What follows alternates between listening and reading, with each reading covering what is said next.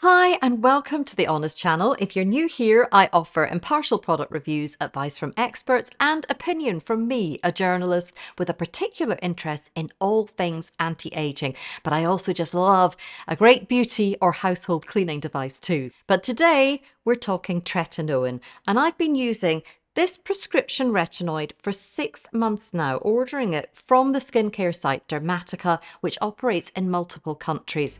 And I promised an update to let you see how I'm getting on and show any changes in my skin. And I've also just come back from a 2-week holiday in the sun, so I was a bit worried about what would happen because tretinoin makes your skin more sensitive to the sun. So I'll be talking a little bit about how I managed that in this short video. And I'll also be sharing those all-important before and after pictures. So first off, if you've not heard of Dermatica before and how it works, then I shared this 3-month Dermatica review with my early tretinoin results back in May, and it details how the service works, how I used the Dermatica tretinoin, my side effects, and how I overcame them. As a very quick recap, Dermatica offers an online prescription skincare service where you pay, and at the time of filming it's £20 plus postage per prescription, taking it to just under £23 per delivery of these little 15ml tubes of tretinoin. In the US, I believe it's priced around $24.99 a month plus postage, and links are in the description.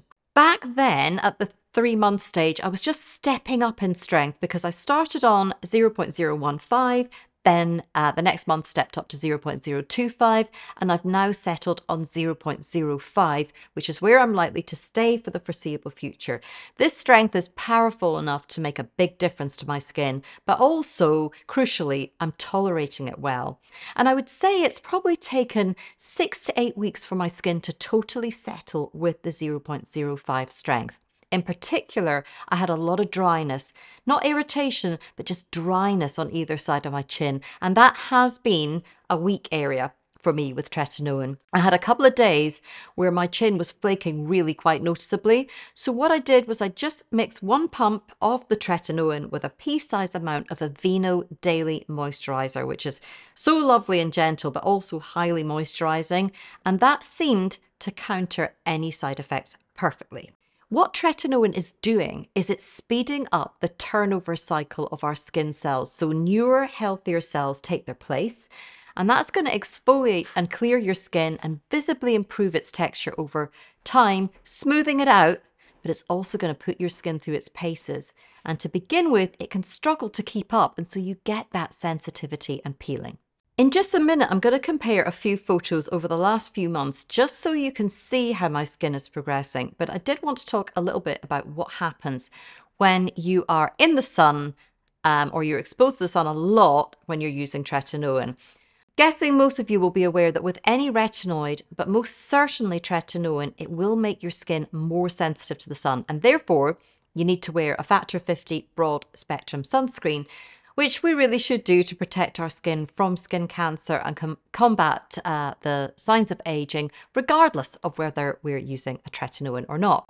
So I was already wearing factor 50 on my face, and even then I did notice extra sensitivity just from the sun here in Scotland in those early days of summer, and that was early into my tretinoin use as well. And I've got to say, I was a bit worried about what was going to happen when I was in the full glare and heat of the sun on holiday for 2 weeks. Studies have shown that retinoids increase your risk of sunburn, particularly in the first 6 months of using them. So by the time we went on holiday, I was just about hitting that 6-month point. And what was interesting is that in the first few days, even with factor 50, I did notice more sensitivity around my chin, and it got a little bit sunburnt. Nothing terrible, but it was a bit red. And I was every day either wearing a hat or a visor, but the sun was obviously catching my lower face on certain angles. So I just had to be careful to reapply the factor 50, particularly on my lower face later into the day, just to keep up the protection.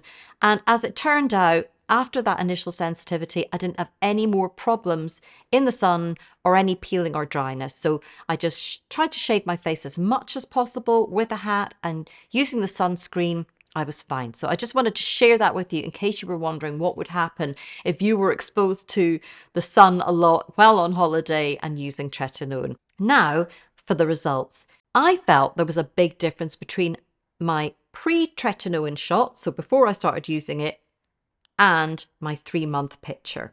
Now, when you add in my picture at 6 months, and I have to say, I do really try and take the same angle and the same lighting in my bathroom, because I've always got people who come on and say, you know, you've tilted your head this way or that way deliberately.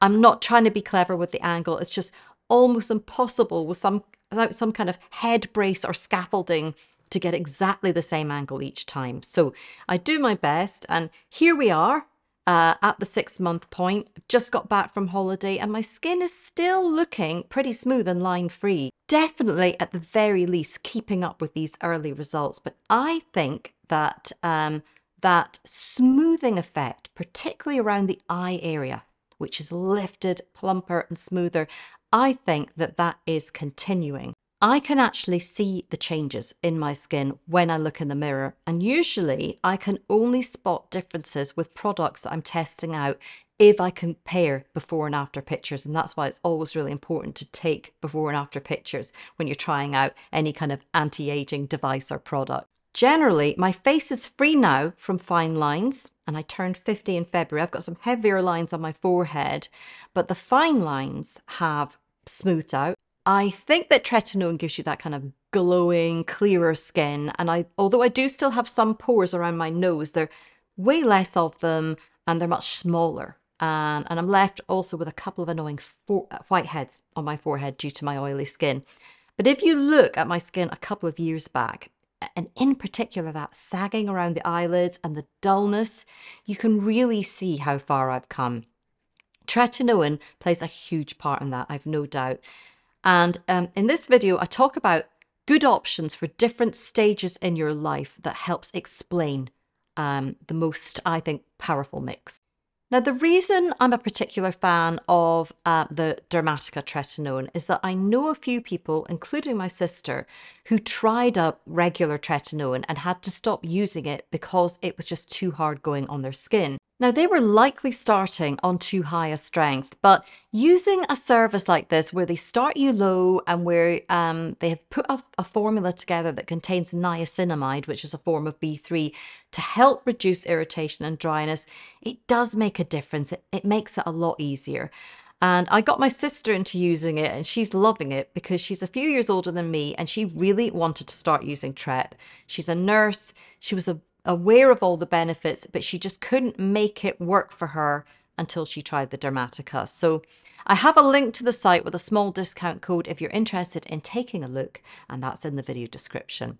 So you do pay per delivery, and you can adapt the frequency of that delivery and delay it by a few weeks if you're not getting through each tube in a month.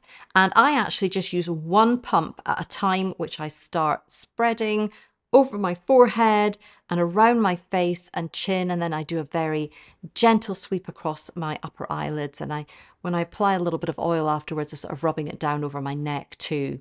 It's not recommended that you use tretinoin around your eye area because it is so sensitive, and also if retinoids get into your eyes it can cause problems like dryness, but I keep it high and I haven't had any issues. But this is a particular area of concern for me, so I like to get the benefit of the tretinoin up here. Now, I know a lot of you watching this are either using Dermatica or another prescribed tretinoin, so do let me know how you're getting on, what you're using, how long you've been using it for, and whether you've continued to see improvements over the long term.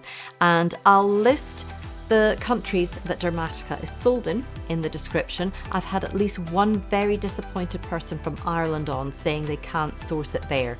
And I think regulation around tretinoin varies from country to country, so it's not always easily available everywhere you go.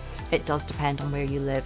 In most countries though, a doctor or dermatologist would be able to prescribe it after a consultation with them.